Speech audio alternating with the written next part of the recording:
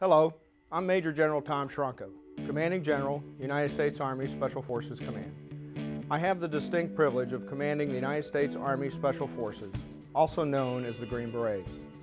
President Kennedy saw the need for a force that was uniquely organized, trained, and equipped to fight against insurgents.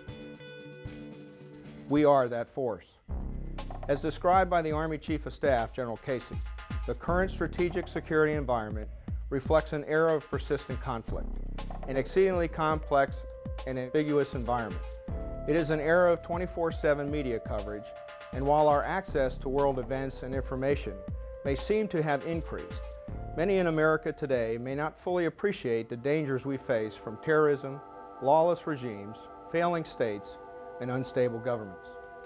This is of special concern as we combat a determined and media-savvy enemy who is focused upon disinformation, the wanton destruction of free societies, and the killing of innocent civilians.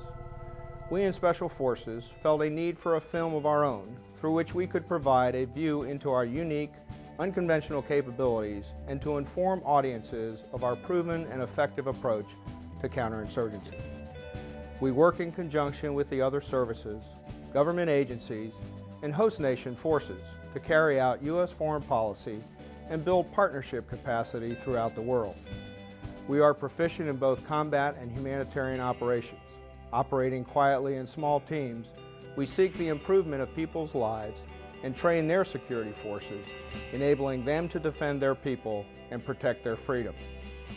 Our motto is De Oppresso Liber, to free the oppressed.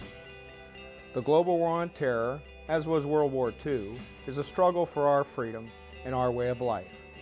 When we contemplated producing this film, we remembered the World War II era Why We Fight film series produced by Frank Capra. For historical significance, we contacted Frank Capra Jr. of EUE Screen Gem Studios and discussed the project. In the same great tradition of the heroes of Hollywood of the early 1940s, he was very enthused to follow in his father's footsteps and help us produce this film about today's U.S. Army Special Forces in the fight against terrorism. I am honored to introduce Mr. Frank Capra Jr. and our Special Forces soldiers telling you in their own words why we fight now in the global war on terror.